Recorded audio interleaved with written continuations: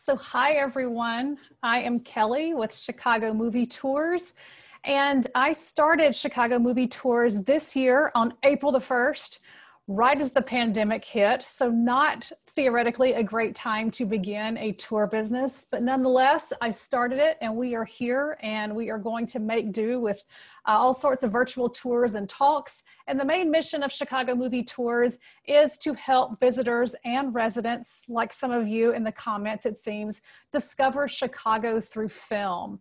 And based on some of the Facebook comments that are listed tonight, as well as underneath my Facebook event post for this particular talk, it seems as though some of you are joining us tonight because you are wanting to go behind the scenes of Chicago movies, which is part of the title for tonight's event, Behind the Scenes with Chicago Movie Tours, or you are anticipating that this is going to be a film tour. And all of that would certainly be fun, but that's not quite what this particular talk is tonight. Now, this talk will give you some information about those kinds of events and tours and things that we have coming up. But this little short 20-minute talk, 25-minute talk is really about you getting to know Chicago Movie Tours, since we are very new to the tourism business in Chicago, and getting to know me a little bit, since I am pretty much the one-woman show here with Chicago Movie Tours. And also it's about me getting to know you through some of the Facebook comments that you are leaving here. Hello from Ohio, by the way, Maggie. And some of the questions that hopefully you can ask of me at the end of the talk tonight. So that's really what this chat is about. I'm going to share my screen with you one more time because I do have lots of clips and all sorts of things that hopefully we can, whoops, let me stop sharing that really quickly and try one more time.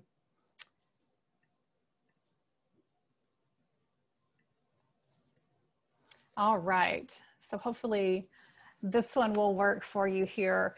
So again, this particular talk tonight is not going to be really a tour of anything, although that will come up and you can certainly ask me all sorts of questions about that as we move forward. And one thing to keep in mind as we do move forward tonight is that there is a 15 to 20 second delay between my slides and what I'm seeing over here with you on Facebook. So if you are asking a question and I don't get to it quite readily, that's because there's a little bit of a delay between these two things, all right?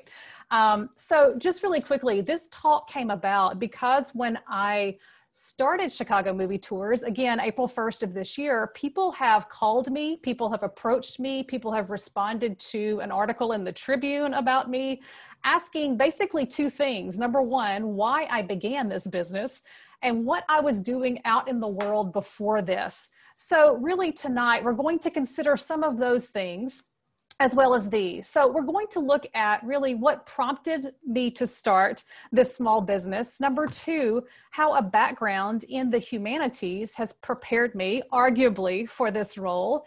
Number three, why shifting from higher education to tourism is, for me at least, a natural fit. And we'll talk a little bit more about that background in just a second. And then number four, how I plan to approach our relatively unknown future at this point. And I think you all understand what I mean about that.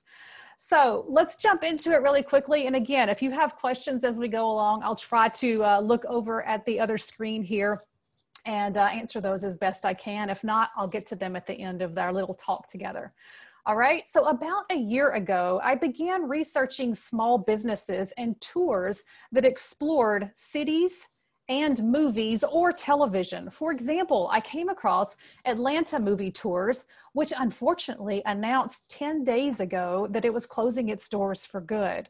So that's a really sad news in the tourism business there for those of you who are really big Walking Dead fans and a lot of other TV shows that are filmed over there in Atlanta. So again, about a year ago, I began researching businesses like this, Atlanta Movie Tours being one of them, New York City TV and movie tours. And I know that there are a couple of you who are in the Facebook comments that said you have been on a New York City TV movie tour. So maybe this is the one that you attended. Over across the West Coast, we have San Francisco movie tours. And then even across the pond, I have found British movie tours. So in all of my research, about a year ago again, I realized only a couple of tours exist in Chicago that focus specifically on our city and movies. And really, those tours do not appear to run consistently. And that so few tours like this existed in Chicago was a little bit odd to me for really three reasons. Number one, Chicago's size. Chicago is the third largest city in the US. And as we have already seen, most major cities have similar tours like this.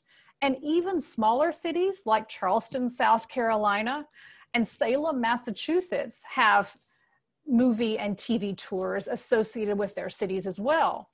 So it's a little bit strange that Chicago's size did not have these kinds of events. A second reason I thought it was a bit odd that so few film and TV-based tours existed in Chicago is the city's history. After all, Chicago, along with New Jersey, those places both served as Hollywood before Hollywood moved out west to California after World War I. In other words, there is a century's worth of material related to film here in this city. So if we go over to my website and scroll down, here we go, about 3/4 the way down the home page, you'll see that I've put together a brief timeline of Chicago's film history. There it is. Do you know Chicago's film history is the title? And then we go from early cinema all the way to today. And early cinema, if you didn't know, again, served as headquarters for movie studios, distribution companies, and the biggest movie theater chain in the United States. We do have a little virtual walking tour on the people who ran that. The classical era, so this is the 30s to the 1950s really. Most production during this time took place out in Hollywood, of course, but some films were shot on location here in Chicago. The modern era, and by modern, I really mean 1970s to the 2000s. Chicago helped launch some of the most successful films of the modern era, like Ferris Bueller's Day Off and The Fugitive, for example. And today, because Chicago has really good tax credits and diversity provisions, it brings a lot of people here. And Chicago now ranks as the second best place in North America to work as a filmmaker. So that's my second reason, that Chicago has a huge film history here. So why do we not have any or major companies that are providing tours on a regular basis? So a third and final reason I found it strange that Chicago offered so few of these type of tours is the city's recent history. And again, when I say recent, I mean really 1970s to the present. So for 21 years, Mayor Richard Daley carefully guarded the kind of movies that could be filmed here. And according to this 1981 article featuring the Blues Brothers over there in the right corner, only movies that the mayor could take his family to see were allowed to be shot on location here. That means then there were no movies about Chicago mobsters or any films depicting the city in a negative light. But when Jane Byrne was elected mayor here in 1978, this policy changed. For her, any movie about Chicago should be filmed in Chicago. After all, whether that film depicts the city in a good way or a bad way. After all, the city is going to collect all the financial rewards. So I mentioned the Blues Brothers on that previous slide. When the Blues Brothers filmed here in 1979, it reportedly spent between $6 and $7 million in the city. So Jane Byrne there on the right established an office to assist Hollywood production companies, and she worked with the Illinois State Film Office to lure filmmakers here. And again, the Blues Brothers, I mention it again because it is considered the best example really of how on-location shooting in Chicago drastically changed after Daley's death and Byrne's policies went into effect. Because of the Blues Brothers, we have all those John Hughes movies and The Fugitive and The Untouchables and all these other iconic Chicago-based movies that you're probably thinking of. And you can see from all the headlines of these articles that I've compiled, Jane Byrne, patron saint of Chicago film industry. Jane Byrne made the best scenes in the Blues Brothers possible. Jane Byrne and the Blues Brothers, et cetera, et cetera. But you can tell that she contributed hugely to Chicago's film industry. And she, again, is a major reason that Chicago currently ranks as the second best place to work as a filmmaker.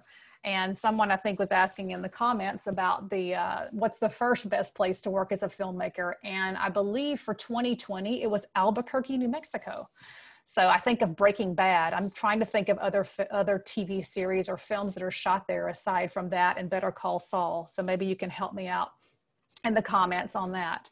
But let's not get too far ahead of ourselves. As promised in the description of this talk, I'm also supposed to let you get to know me a little bit. In other words, talk a little bit about my background and how it prepared me for what I'm currently doing here with Chicago Movie Tours. So let's do that right now. And as you can probably determine, I have a bit of an accent that is not Chicago sounding, right? I am originally from Louisiana, and it's probably not the part of the state that you're thinking of, which I am guessing is New Orleans, because anytime someone asks where I'm from and I say Louisiana, the immediate response is, oh, New Orleans, which is not the case.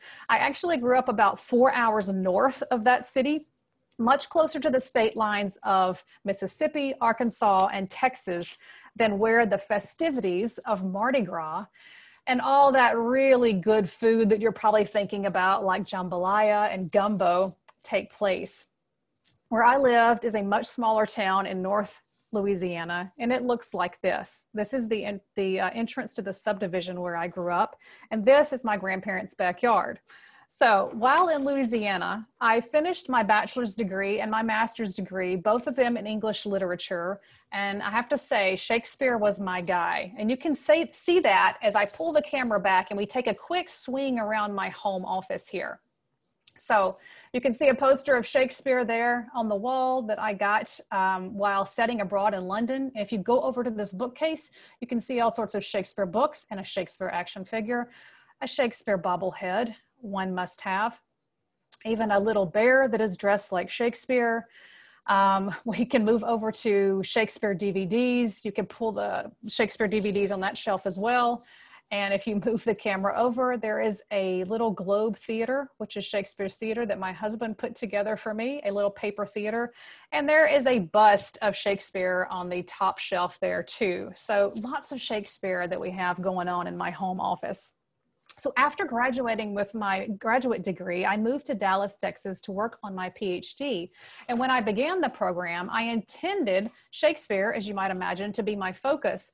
But Shakespeare courses were not offered regularly at this school. So during those off semesters, I turned to courses in film, which was another subject that was of interest to me. And back in Louisiana, my Shakespeare professor frequently integrated into her lecture Shakespeare films like these, Henry V, Romeo and Juliet, and Much Ado About Nothing. So I was familiar with the movie adaptations of his plays. And now with actual film classes available in my PhD program, it made sense for me to study Shakespeare in that manner. But then, again, I'm taking film classes. So during a course on the Hollywood musical, another guy sang and danced his way into my life. In the rain, what a glorious feel. That guy, Gene Kelly. So again, if we turn to my home office, you can see that Gene Kelly and Singing in the Rain take up quite a bit of shelf and wall space here. Lots of books on Gene Kelly, lots of DVDs on the films that he starred in. You can go up to Singing in the Rain pictures and plates, and if you swing that camera all the way over to the wall, we have Singing in the Rain posters and all sorts of other memorabilia. So again, lots of Shakespeare and lots of Gene Kelly. So I graduated with a PhD in the humanities. And this brings me to what follows, which is really roughly 12 years of working as a professor. So from 2005 to 2017, I worked as a professor in Texas, Ohio, and Illinois. I have taught several courses on literature, film, TV, and digital media, as you can see as we scroll there through my website. And some of my most popular classes centered on these three subjects, which are Quentin Tarantino and Spike Lee, Seinfeld, the TV show. We'd spent an entire semester on Seinfeld, yes, and stand-up comedy on television. So those were the ones that tended to fill quite quickly.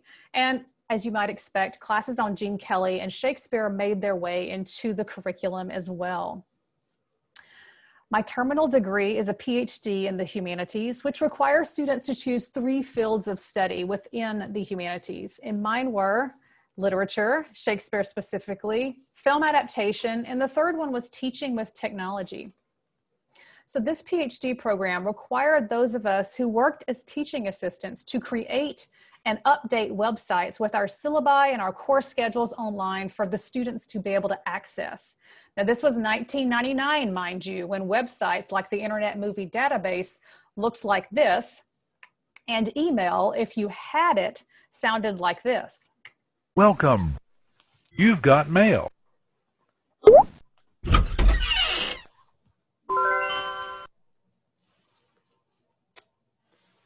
I am going to try to fix my screen really quickly because it looks as though I am off camera.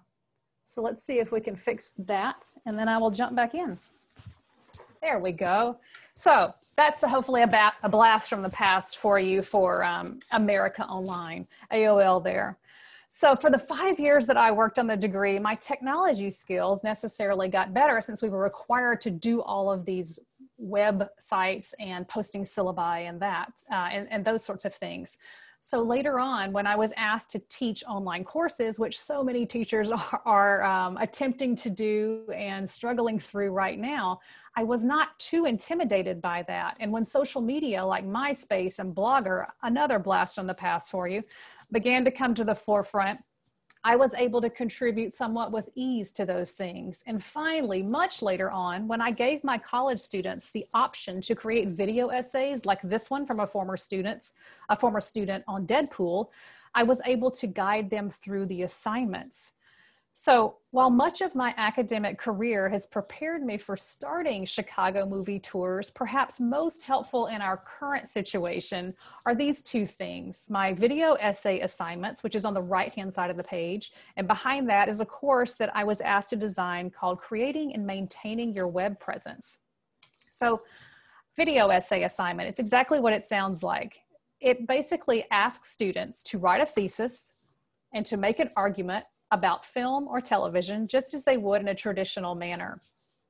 But they would do that using video clips, screenshots, and other visual media to argue their point. So here's a really quick example of one of my students' projects that considers Jennifer Grey's character, Jeannie, from Ferris Bueller's Day Off. Jeannie, Ferris's sister, is seen as an antagonist in the film. She is constantly trying to expose Ferris's sick day scam to her parents, but is portrayed as the annoyed, frustrated, moody sister. However, the audience can relate to her struggles. She feels she is on the other end of her parents' favoritism, and that she is not treated with the same respect and leniency as her brother. Stay home. I can't believe this. If I was bleeding out my eyes, you guys would make me go to school. This is so unfair. So if you're going to assign a project like this to college students in the early 2010s, it should require that the instructor know how to do the project herself. So if any questions arise, whether they be technical or otherwise, hopefully she would be able to answer them. So I basically taught myself, and then I taught my students how to make video essays. So knowing the basics of this technology, fortunately, has allowed me to make virtual walking tours during this pandemic. So here, for those of you who are not quite familiar with Chicago movie tours, and hopefully that's one reason that you're here, here's a quick compilation of where I've been in Chicago and its suburbs over the last 4 months. I am Kelly with Chicago Movie Tours, and today I'm standing in front of Chicago's Union Station. I am standing in front of Old Joliet Prison's Administration Building. We are in Berwyn, Illinois, standing on the corner of Ogden and Harlem, both of which are in LaGrange, Illinois, which is where I am right now. We are now in Cicero, Illinois. Today we are in Waldheim Cemetery, or Waldheim for the German pronunciation. On our final stop, we'll check out the Sally Port directly behind me that was made famous by the Blues Brothers film in 1980. As we stand in front of Marshall Fields, so we have made our way back to Route 66. We are now in Countryside, Illinois. I am standing in the Midway, a public park on the south side of Chicago that's about a mile long. We are in Berwyn, a suburb a little bit west of Chicago that has its own bungalow district. Now I'm standing in front of LaGrange's Stone Avenue Station. I am at Woodlawn Cemetery in Forest Park, Illinois. The Biograph Theater directly behind me. So today we're going to learn about silent movies and the Cracker Jack Company from the safety of my front porch.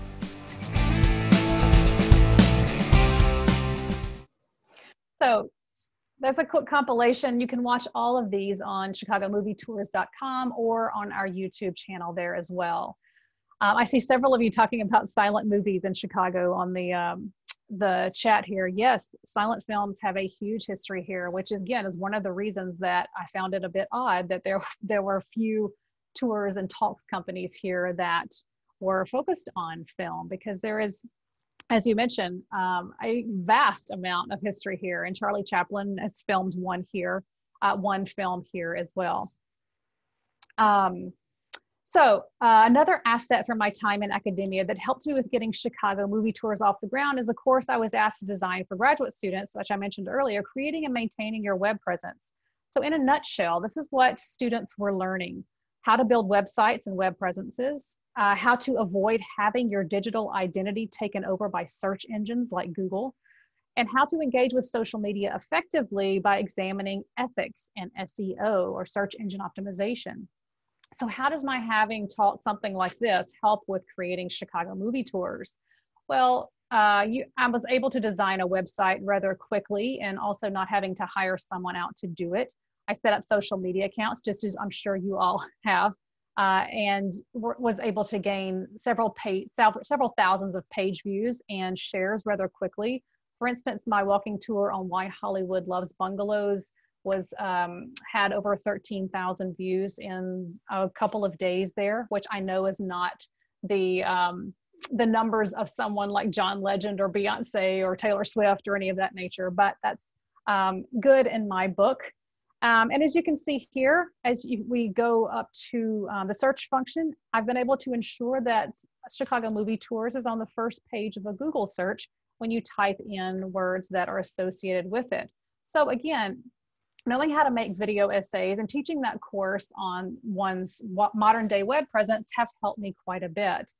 And as you can hopefully tell, shifting from academia to tourism and public speaking is not that far of a stretch. After all, the process of creating a tour like this one, which is in a prop house in downtown Chicago, whether it be a face-to-face tour or a virtual tour, really does resemble the process of creating a college class and course syllabi like these, which are my syllabi from the Seinfeld course and the class on Spike Lee and Quentin Tarantino.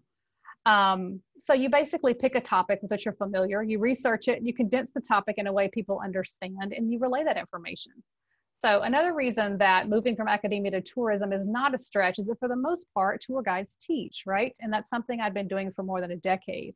Here's the bad news. Chicago Movie Tours, as I mentioned earlier, was supposed to kick off April the 1st, right as COVID-19 caused Illinois to shut down. There were 2 tours that we had scheduled for that weekend at this suburban prison, where we would walk around the property and then talk about its relationship to Hollywood. Both of these tours were sold out, and unfortunately we had to cancel them. So that's why the virtual tours have been happening. We've also been posting content regularly to social media and giving talks like this one called Beyond the Blues Brothers. And then, as I mentioned earlier, the profile in the Chicago Tribune that people have seen and been calling about have helped Chicago Movie Tours visibility somewhat as well. So the last thing to look at really quickly before we head out of here is how will Chicago Movie Tours look in the fall and in the winter? Will we still have tours and talks and classes? And the answer is yes. Right now, the only tour we have running in person since the pandemic hit is Old Joliet Prison in the Movies. We've only run it once, unfortunately. And our other in-person tour is Chicago Movies and Props. And since it takes place in that warehouse in the picture that you saw a moment ago with pretty tight quarters, we're not doing it right now. But there is good news for those of you who are interested in the tour of Chicago's Movies and Props. And that is this right here.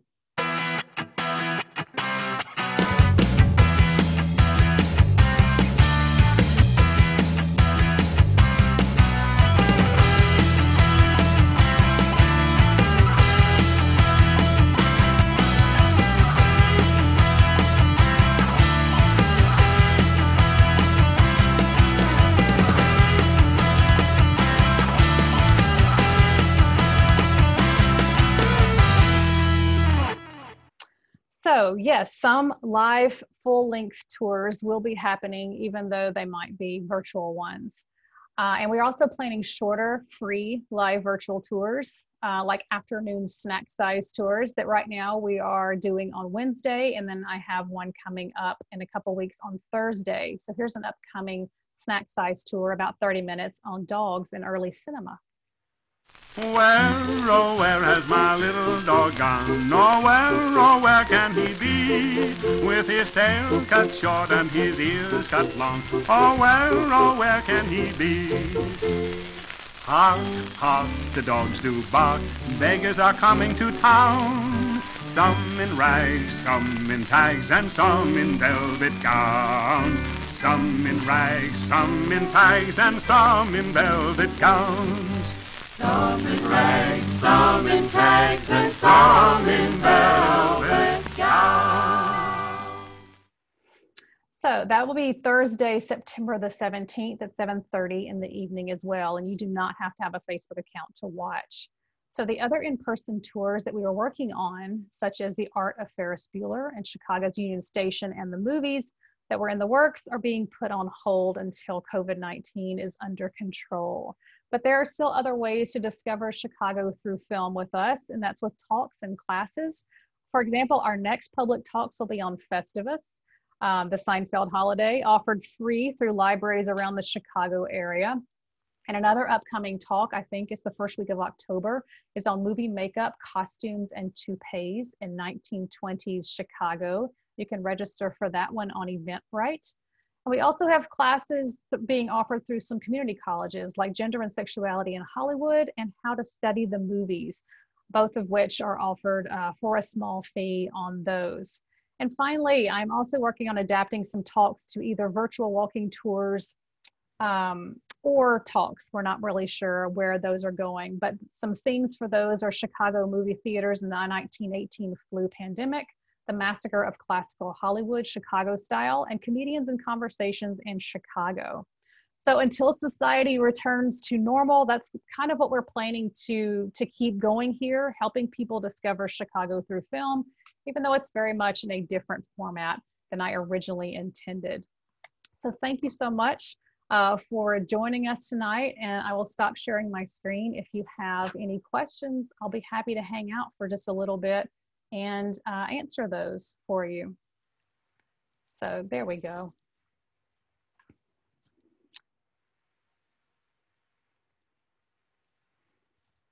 Let's see what questions. I see that several of you are listing some of your favorite movies that have been shot here or around Chicago.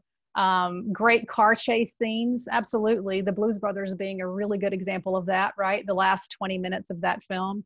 And I think that someone was also mentioning Somewhere in Time, which is a movie people don't normally mention very much when I ask about Chicago and film. So yeah, the beginning of that film, I believe, is shot in Chicago before it moves up to Michigan, someone says. What else? Other questions that you might have. Someone joined us on the Pet Cemetery tour. Thank you so much for joining us, Clarice, on that one. Let's see. Yeah, we'll offer that one again in a couple of weeks. Any other questions? Yes, Sarah's mentioning Chicago was Hollywood before Los Angeles. Yes, absolutely. Chicago and New Jersey. And New Jersey, because that's where Thomas Edison was located. And he was playing around with his kinetoscope in 1895. But Chicago was definitely doing things around that time as well. So both of those generally in film history get props for starting movies in the United States, for sure. So thanks for that. Let's see. How did you learn to integrate your tech background with your passion in film? I think just a necessity, right? With YouTube coming out in full force after I finished the degree, and really just learning how to work with that and see how students were able to work with that in some ways easier than I was able to, and trying to adapt to what they were interested in, rather than having all written essays, which they have their place, of course, in academia.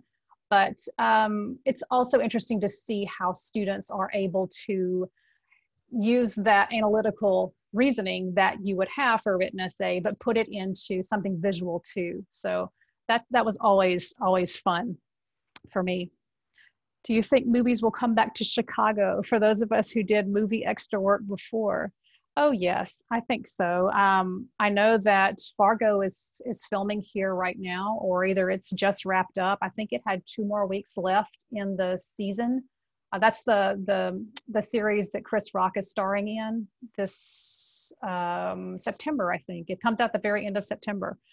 So I think I just assume and hope they're being as careful as possible with all of this. And I think that the Chicago shows are supposed to start filming pretty soon too, right? Chicago PD, Chicago Fire, and Med. Someone correct me on that. But yeah, I think those are starting to shoot in the next couple of months maybe. So yeah, hopefully it'll all come back for sure. Transformers, someone's mentioned. Yeah, one of the horses that is used in, it's a, like a, you put a quarter in outside of like a grocery store, and it was a horse that kids ride. I'm not sure what those are called, but there's a horse that's used in the Transformers movie that we will feature in the Prop House tour, the virtual tour that's going to start in October. So there'll be that for you to look forward to. Anything else? I don't want to keep you past our 30 minutes that we're supposed to. You're welcome for the information. Thank you so much for joining us. Well, you can obviously find us here on Facebook at Chicago Movie Tours, and on Twitter and on Instagram. And then you can also subscribe at chicagomovietours.com/subscribe if you want to have us directly into your inbox. So, oh, and you can also reach me at Kelli at chicagomovietours.com if you would like to do that as well. So thank you very much, and hope to see you on a virtual talk or a virtual tour, and then one day in real life for an in-person talk or an in-person tour as well. So thanks so much. See you around.